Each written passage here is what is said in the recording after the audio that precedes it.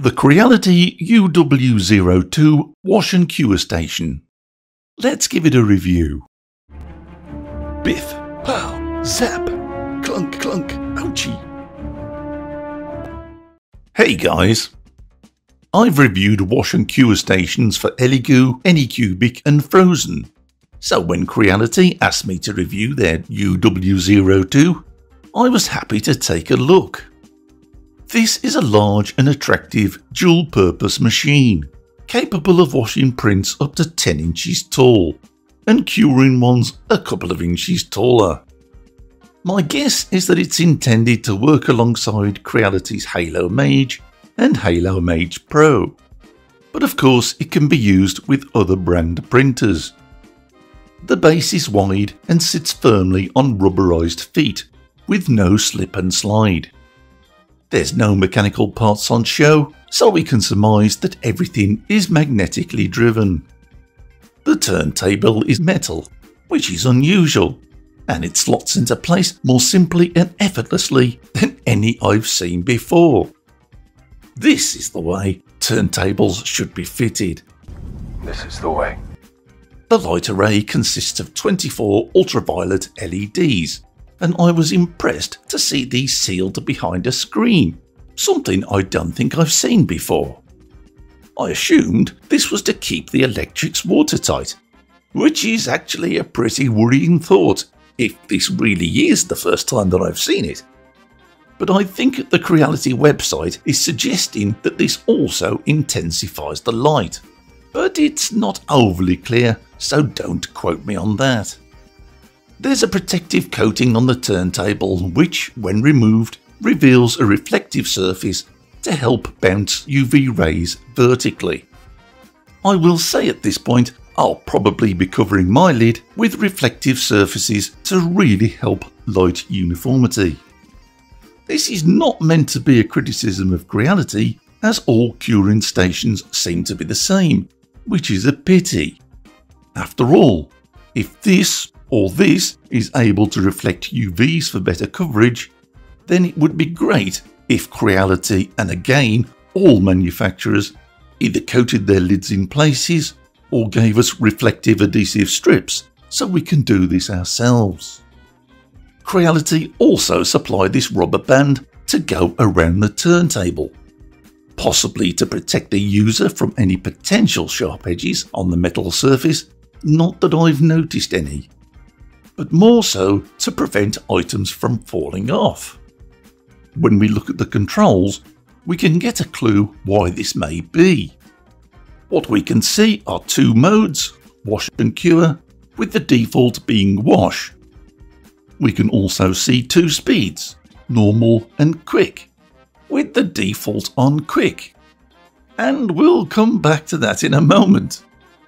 There's also a time selection feature, and you can select between 2, 5, 10, 15, 20 and 30 minutes, which certainly covers all the bases as far as I'm concerned. And of course there's a play and pause button. All of these buttons are nice, clear and responsive. The wash tank comes with a clip-on sealable lid. Inside there are two removable frames. The first is a standard basket, but actually it's not so standard. Not only is this reasonably long, but it's probably the widest that I've seen, which is something I actually welcome, as I know I've struggled with narrower baskets. There's also a second attachable frame, designed to hold build plates if you want to wash with the prints attached. Here are the measurements for this platform if you want to measure your build plate for fit.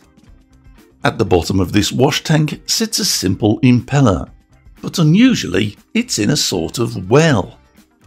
If we look at the basket again, we can see that it's got a flat bottom and no legs, which reminds me of an old girlfriend. And if we look at the underside of the tank, this well becomes obvious. Now I think this is actually a pretty clever and well thought out idea. The tank is again the biggest I've seen, with a capacious capacity of 9.6 litres. However, If we remove the turntable and slide the tank onto the base, where it homes nicely thanks to these fixing points, when just 1 litre of IPA or ethanol in my case is poured inside, the bottom of the basket is fully submerged and any prints would already be at least partially covered. And all because of this clever well. In fact, with just 4 litres, the basket itself is virtually covered. One of the things no one ever tells you about with wash stations is that the bearings in these impellers inevitably get clogged and jam. How long this takes depends on many things like the choices of the resin, the cleanliness of the solution, etc. But even so, it's great to see that Creality have actually included a spare bearing in their packaging. That's sensible forward thinking.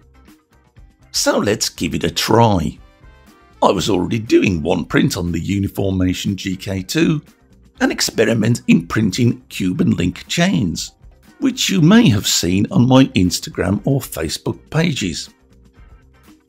But specifically for this review, I printed a mini VogMan.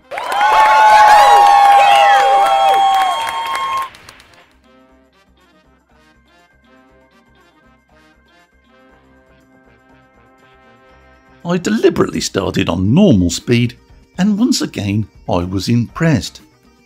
One of the main drawbacks of most wash stations is that they can be too powerful and damage fine prints by bouncing them around in a violent vortex. This normal speed gently passes cleaning solution over the print. Switching to quick on the move is possible, and this is more what we typically see from most washers. And if you're a fan of the vortex, we can see here, without the prints, that this certainly isn't lacking here. Midway through the wash cycle, the impeller stops and reverses direction, helping maximise the cleaning effect. One thing I forgot to mention, and again this is the first time I've seen this, the wash cycle will not begin until the lid is in place. I'm used to seeing this with curing, but not with washing. And that's a sensible idea, as this prevents splashing and of course wafting around nasty fumes. With the items removed and drip dried for a few minutes, the wash tank is removed and the turntable replaced. Using just our mini VogMan with the normal speed selected, the turntable is off to a juddery start, though this does quickly smooth out. If anything, I'd actually say this is probably a little too fast, as some prints may not be as stable as this one. And yet, we can speed things up even further. Right now, Mini VogMan thinks he's training to be an astronaut. I guess this is why Creality gave us the rubber ring, and I can't help but think, quite frankly, that really, this speed business shouldn't actually apply to the curing cycle at all, and maybe it's just laziness that it's not been fixed. But still, Mini VogMan survived. There are no underside LEDs, which other curing stations do incorporate, so that means manual rotation of the prints is a must. However, the UW-02 does its job. It thoroughly cleans and cures, just like it should. When it comes to purchasing one of these units, I am a little confused. I can't find anything in stock on Amazon right now, but it's clear that it's the same model that I have here. Yet if I look at the Creality website, it's the same model and specs, but it now appears to have 3 speeds rather than the 2 I have on this model. Now, it's not unusual for YouTubers to be given prototypes, and in this case, old stock. So my guess is that this out-of-stock model has now been surpassed by the 3-speed.